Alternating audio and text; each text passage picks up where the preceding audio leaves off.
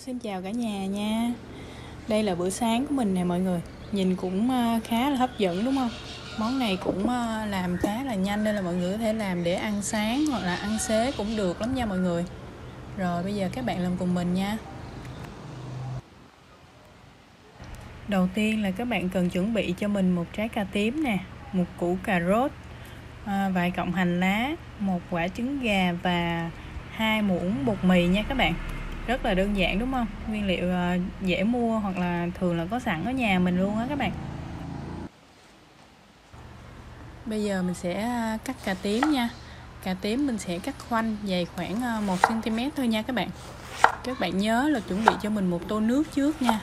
Cho thêm một ít muối vô để ngâm cho cà nó không có bị thâm á. Các bạn ngâm khoảng chừng 5 đến 7 phút là được rồi nha các bạn. Trong thời gian ngâm cà thì mình quay qua sắc hành lá với lại cà rốt nha các bạn. Hành lá với cà rốt gì mình cũng đều sắc nhỏ hết ra nha các bạn ha.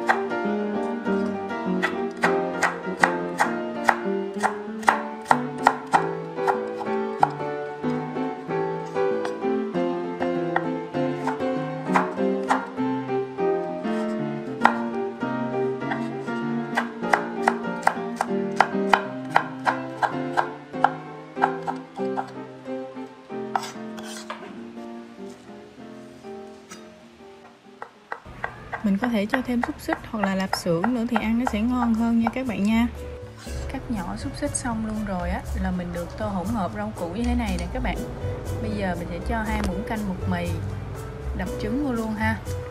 Rồi các bạn nêm cho mình một nửa muỗng hạt nêm, một ít bột ngọt, thêm một chút nước mắm cho nó đậm đà, một chút xíu nó ăn nó sẽ vừa miệng hơn ha các bạn. Rồi bây giờ mình sẽ trộn đều hết cái hỗn hợp này ra cho tan hết gia vị rồi các bạn chỉ cần để đó thôi. Mình quay qua làm phần cà tím còn lại nha các bạn. Cà tím này bây giờ mình sẽ dùng muỗng để lấy cái phần ruột ở giữa ra nha các bạn. Phần ruột này mình không có bỏ đi mà mình sẽ cắt nhỏ ra để bỏ vào chung cái tô hỗn hợp hồi nãy á.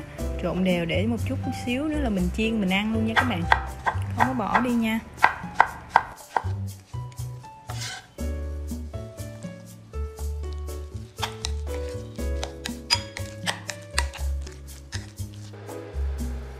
Rồi các bạn ơi, bây giờ mình sẽ cho cà lên chiên nha các bạn.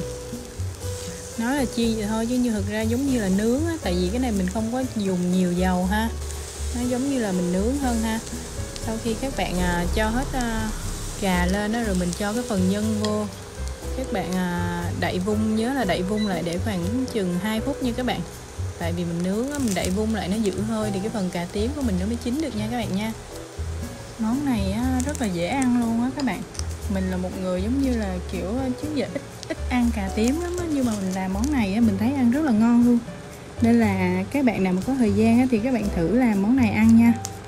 Các bạn lưu ý là nướng cho mình ở lửa vừa thôi nha, hoặc là nhỏ nhỏ thôi, nói chung là vừa nhỏ đó thì nó sẽ không có bị cháy nha. Các bạn nào mà làm ở lửa lớn thì nó sẽ rất là nhanh cháy, cà của mình nó cũng sẽ không có chín đâu mà nó cháy luôn á các bạn.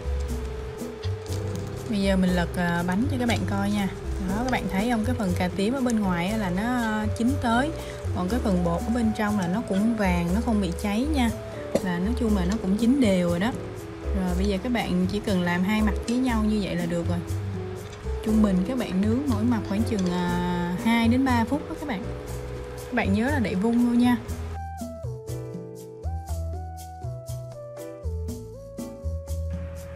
Bánh chín rồi, bây giờ mình sẽ cắt thử cho các bạn xem nha.